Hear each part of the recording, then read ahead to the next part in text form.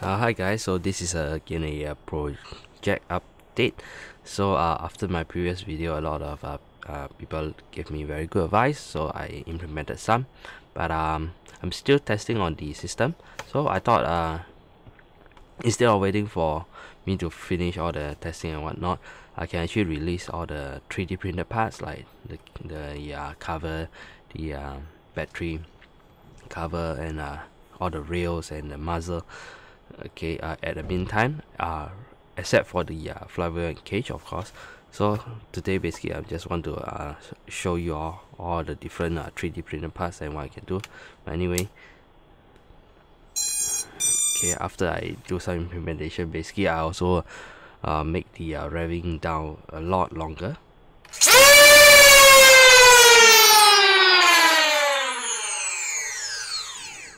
Yep.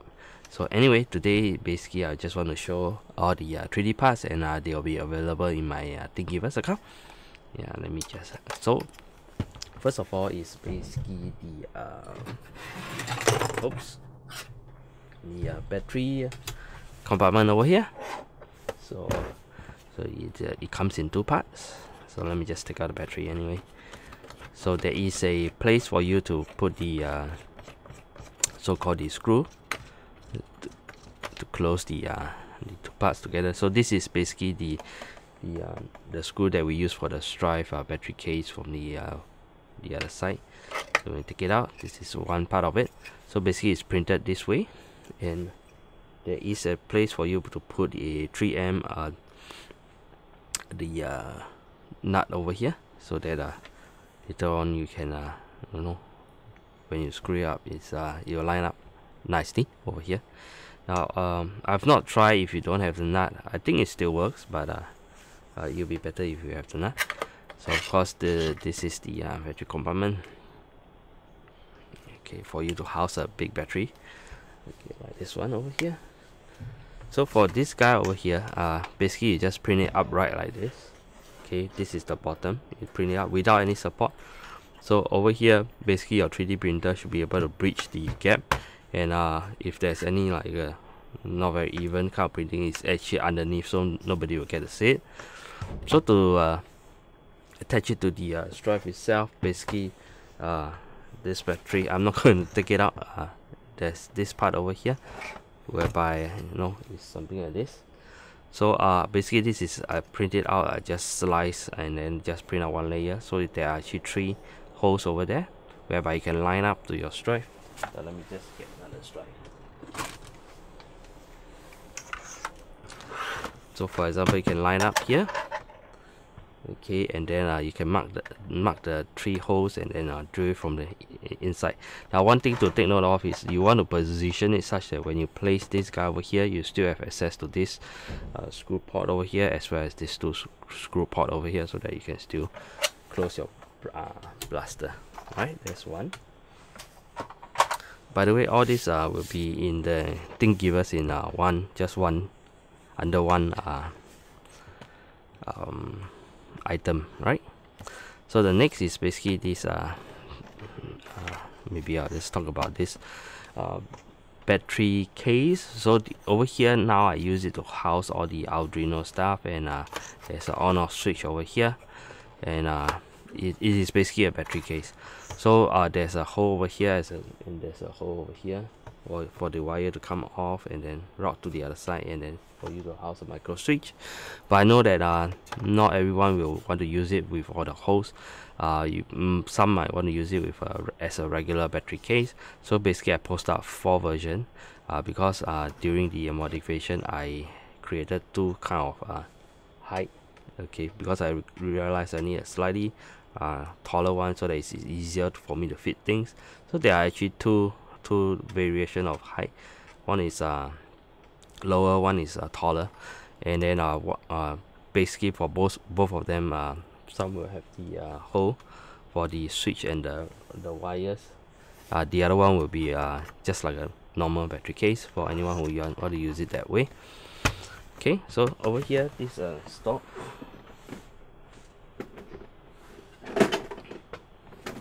So as you can see, for the mod itself, because I route the wire from here and then all the way to here to the battery case, so I need something to hold it. So I don't want it to be internal, so I put it something like this. So you can still, you know, shove this in, and you can still have a stock extension if you really want to.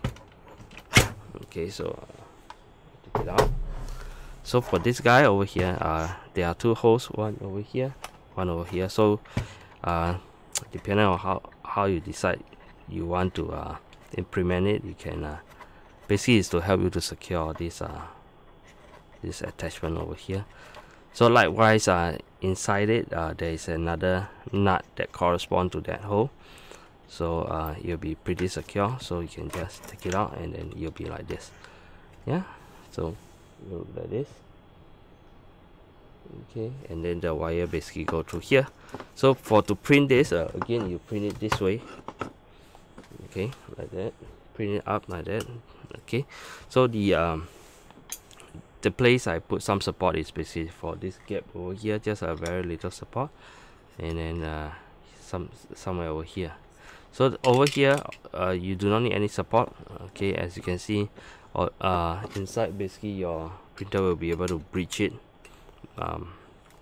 across, although it's not going to be very smooth inside, but nobody's going to get to see it anyway. So there's no need to put a support over here, just basically this area over here, as well as this area over here. So that will be the attachment at the back. Okay, so let's move on. Let's move on to, okay, so this attachment over here is my previous design, is the strive heel. So basically you can just split it, and then you take it, you split into half. So that I will not remove. Next, maybe I'll talk about the motor cover itself. So the motor cover itself, I wanted something that I can just remove as and when I wish to. So now I do it such that you have ways to put in your screws. So if you were to remove it, okay, from the outside, sorry, okay, you do not need to dismantle the browser. Okay, so these are 2.5, I believe, 2.5 M screws. Okay, so you only need 3 of them. And again,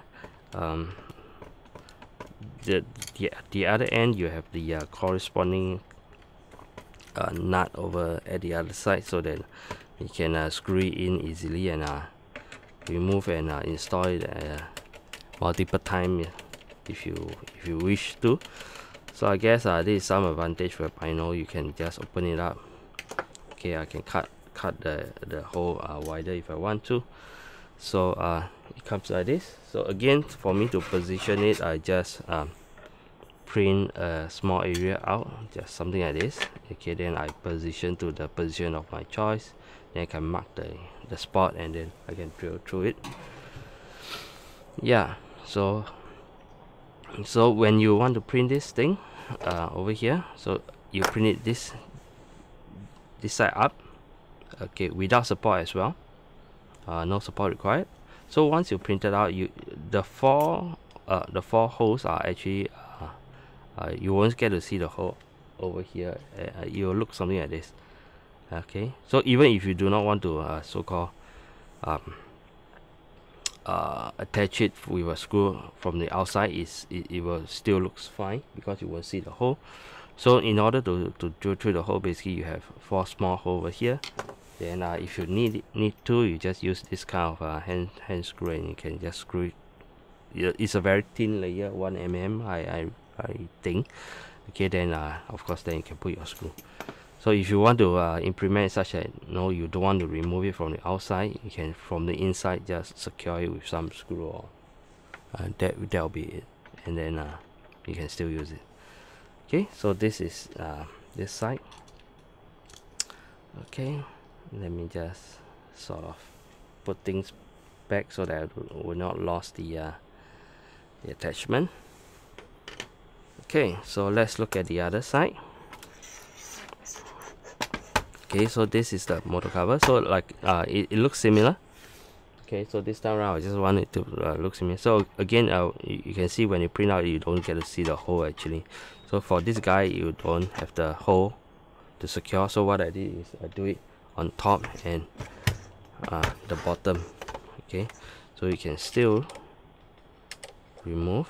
I think this time around, this screw that I use, it's basically up to you. You can find the choice that is that you have. Okay. I think this, for this side, I use a M3 screw and nut.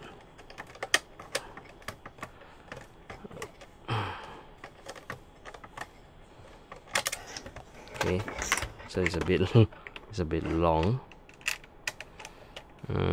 This is when you wish you have the those electronic screwdriver instead of doing it yourself this way.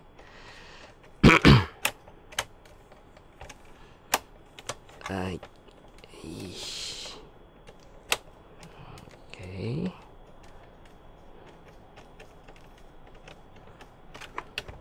Okay, this side should be enough. Now it's just the other side.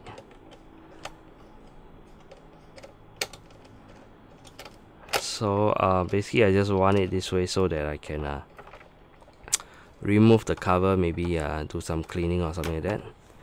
So once you release, of course you can just remove it. Okay, and then you have the corresponding nut inside to receive the screw. So something like that. Alright, so we have the two motor covers. Okay, so now let's maybe talk about the top piece over here. So the top piece over here, it takes two screws. You can use the M3, but I think I use a small lock nut. So I'm just gonna release it this side, and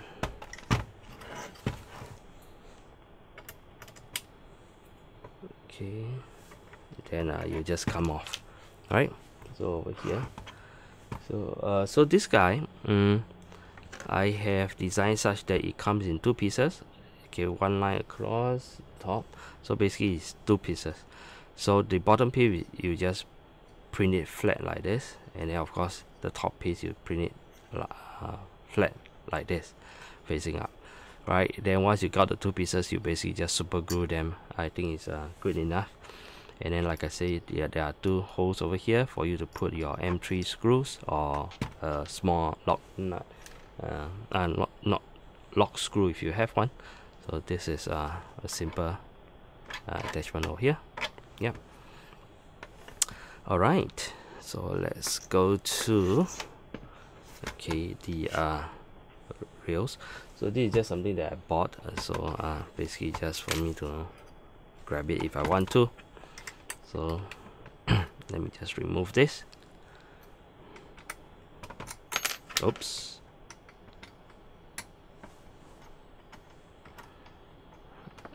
Okay.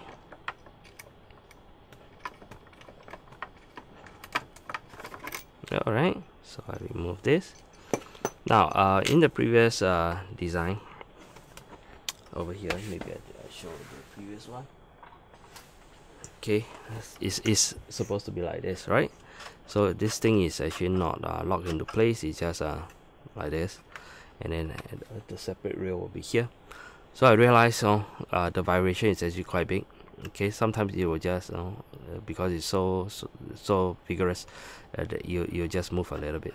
So what I did was I wanted something that will be keep in place. So this is what I came up with. Something like that. Right. Okay, so now there is a lock nut over here.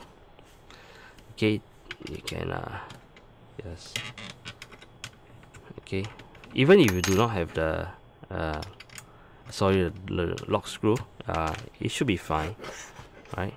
And you just push it out and you can remove it. So this guy is actually logging this muzzle piece over here. So you just push it out, Okay, so just now this screw over here is actually aligned to this thing over here. Okay, so you just a little bit will do. You keep it in place, and then this of course you just it's like an extension. You just remove, and then you get the pieces out. So it's something like this, right? So you lock it up nicely. You won't move. So this is another piece. Alright, so now come back to the top rail. So again, this is the red dot side that I bought. So it's third party stuff. Okay, so again, when you have this top rail, so you'll realize that it is at an angle. Okay, because I realized that now if I want to aim something, if I put this flat like this, although some of the sides you can adjust it to tilt, but no, often it's not enough for things like this that is so small.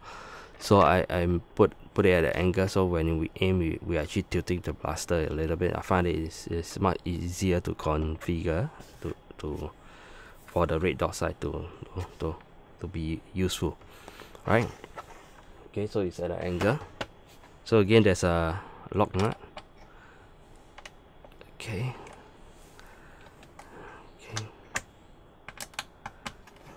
Okay, I think if you don't have, you can just use a little bit of maybe white glue or something to make it secure, and that's it. Okay, so you can just you have to probably lift this up. Okay, to push it. Okay, and then out it comes. So you'll be something like this. Okay. And then last but not least is this mat. Well, this is actually not my design. This is by a model called Flygoner. So I will link the Thingivese link in the description, as well as when I post this up. So this is a very nice mag well. Okay, flush very well. Okay, you still have access to the release, and it's just no friction fit, and you'll come off like this. Okay, so the rest will be the wheels and the cage and the barrel, which I designed to use the worker inner barrel. But anyway, this will be released after I test the system more vigorously. Yeah, so so all this will be released on my Thingiverse. Link is in my description. So I'm Tungsten. So this is a project update. If you have not subscribed and you like the content, do subscribe. If you can, please hit the like button. I think it will help my YouTube algorithm. So yes, so thanks for watching. Bye.